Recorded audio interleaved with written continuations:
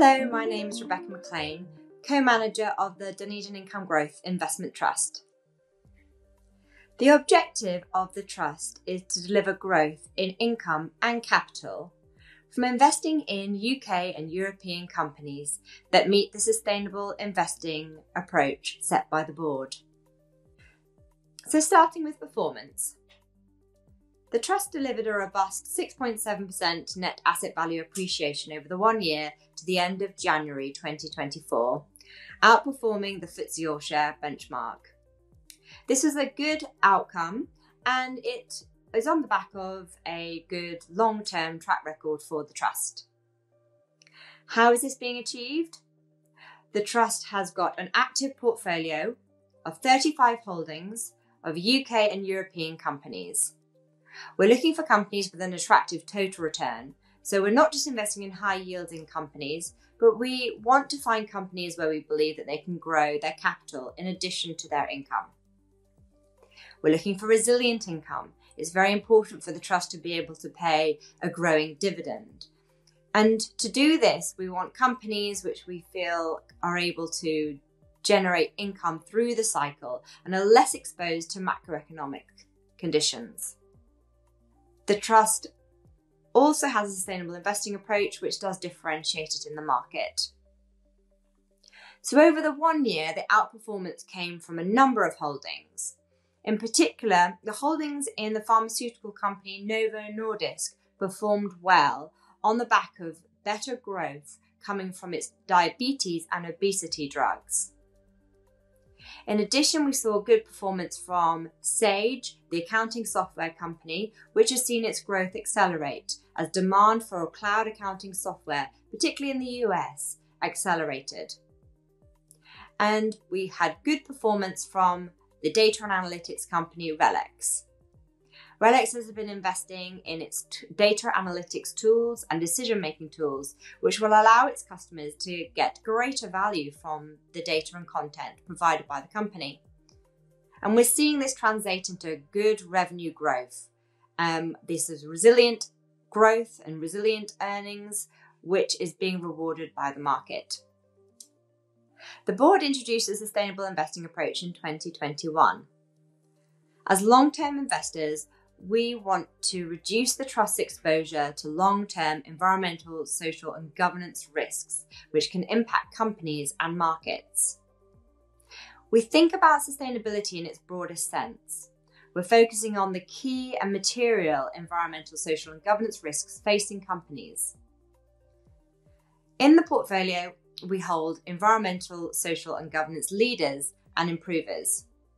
These are companies which have superior operational performance when it comes to managing the key ESG risks facing them, or they have products and services which benefit from structural trends such as increasing environmental regulation, changing demographics, and also changing consumer trends. An important differentiator, though, of the Trust is that we include improvers.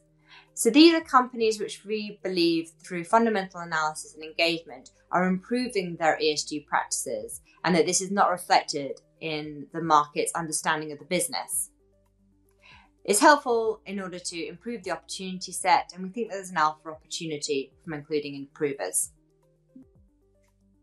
It has been disappointing that the share price for Dunedin Income Growth has not tracked the NAV performance.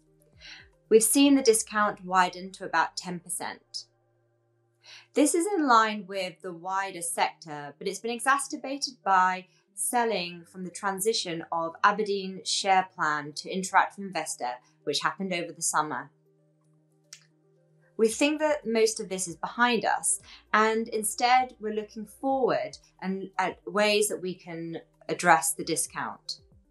The board has introduced a buyback programme. We've been marketing the Trust, and we're looking to continue to deliver good performance in line with the Trust's objectives.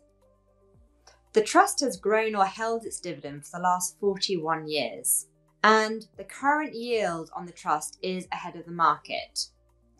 The dividend is very important to our shareholders, and we continue to look to grow that dividend over time. In the last financial year, the board increased the dividend for the Dunedin Income Growth Investment Trust by 5%, which is ahead of inflation. So how do we do this? We're looking to have a diverse set of companies contributing to the dividend. We're looking for companies which can pay a resilient income, which is less sensitive to macroeconomic cycles. And we're looking for companies that can grow their dividends. So in the UK market, there's a high level of concentration for companies which pay dividends. So about 50% of the FTSE All-Share dividends come from 15 companies. In contrast, 50% of the dividends that are forecast to come next year for Digit come from about a third of the portfolio. We're looking for companies where we have confidence in their ability to pay that dividend and are less sensitive to commodity prices or interest rates, which can be hard to forecast and can create volatility through the cycle. There are two companies I'd like to talk about, National Grid and Mercedes-Benz. We introduced National Grid to the portfolio in the last 6 months. The company is in a good position to grow its asset base over the medium term, given the recognition of the underinvestment that has been made in electricity networks and transmission in the UK and in the US. This translates into higher asset growth, which will then feed through to earnings growth and a dividend which should be linked to inflation. National Grid plays a crucial role in enabling growth in energy consumption, but also that vital energy security in addition to the transition to renewable energy. So we see the company as a solutions company, given its exposure to green capex, which represents about 75% of its investments. The second company is Mercedes-Benz. So Mercedes-Benz is the 7th most valuable global brand behind Apple and Amazon and Google. It's operating in a cyclical market, and indeed there are challenges in the automotive sector currently, from concerns around consumer affordability given higher interest rates, competitive issues in Europe with Chinese operators, and also supply chain issues. But we feel that the company is in a good position given their strategy to focus on the premium end of the market, which should be supportive from their pricing perspective. The company has attractive financials with a strong net cash balance sheet. And this has allowed the company to continue to invest in research and development and innovation as it expands its product pipeline. The EV transition is certainly a challenge for the wider automotive sector, but we feel that Mercedes-Benz is in a good position given their suite of products. This will allow them flexibility to be able to adapt to the changing consumer demands. And over time, we think that if the transition to electric vehicles comes as people expect, then Mercedes-Benz should be able to participate. Meanwhile, they're doing a good job decarbonising their own operations and that of their supply chain. So, taking that together, this is a cyclical company, but we think that it's a relative quality player within the industry. The company is cash generative, and this funds an attractive dividend plus buybacks. We think this is underappreciated by the market. We're cautiously optimistic on the outlook. From a UK perspective, we see the growth of the UK economy improving gradually throughout 2024 as inflation comes down and interest rates peak. This translates into positive real wage growth for the UK consumer, and we're seeing a pickup in housing transactions and survey data, which points to a more positive outlook. Meanwhile, the valuation of the UK market remains attractive, following many months of outflows. And we think this combination of improving macro data and a low starting valuation can be powerful. This translates also to the holdings of the portfolio. We think that the portfolio is attractively valued.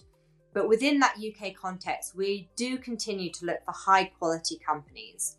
These are companies which are less sensitive to the macroeconomic cycle and are benefiting from structural trends, which means that through the cycle they should outperform and take market share. We're also aware that there are risks on the horizon, not least from sticky inflation, macroeconomic conditions in the US, but also geopolitical risks in several markets. So we're cognizant of these risks, and we believe that our approach to investing in quality companies does provide some resilience if we are to see some uncertainty or challenges from a growth perspective. Thank you for listening to this update. If you'd like any more information about Dunedin Income Growth Investment Trust, please visit our website.